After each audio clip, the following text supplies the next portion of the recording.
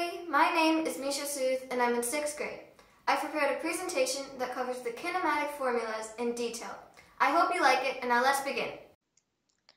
Okay, now let's go over the kinematic equations. These equations can be utilized for any motion that can be described as either a constant velocity or a constant acceleration motion. They, though, can never be used over any time period during which the acceleration is changing.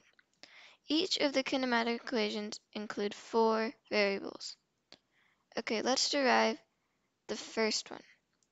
So we actually got this first kinematic formula from the equation acceleration is equal to velocity over time, which can also be written as acceleration is equal to final velocity subtracted by the initial velocity over time.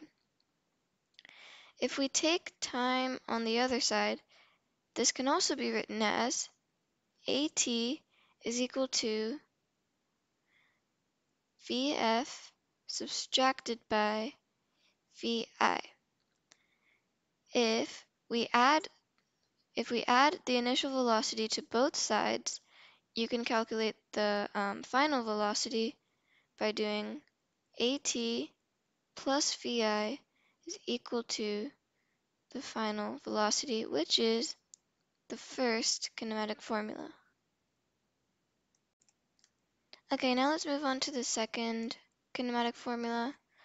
Okay, so we actually got this from the formula average velocity is equal to displacement over time. So average velocity can also be written as the final velocity plus the initial velocity by 2 is equal to displacement over time. And if we multiply time by both sides, we multiply time to here, this crosses out, and you get our second kinematic formula. Okay, now let's go over your third kinematic formula. So we actually got this. Okay, let's first write our second kinematic formula down.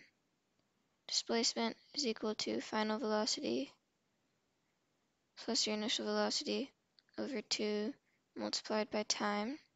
We actually got this by replacing the final velocity in this equation by the first kinematic formula. And what that would look like would be d is equal to AT plus VI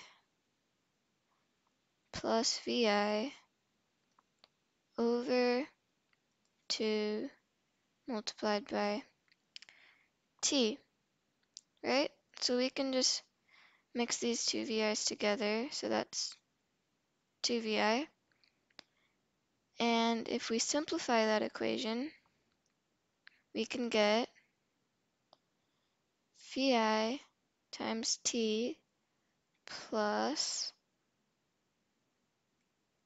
1/2 AT squared, or your third kinematic formula.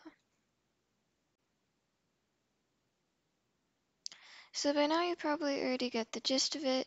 If you want to derive the fourth kinematic formula by yourself, you can do that by substituting the value of t from the first equation into the second equation. Thanks for watching. If you like this video, please hit the red button down below to subscribe. Hope to see you in the next video. Bye!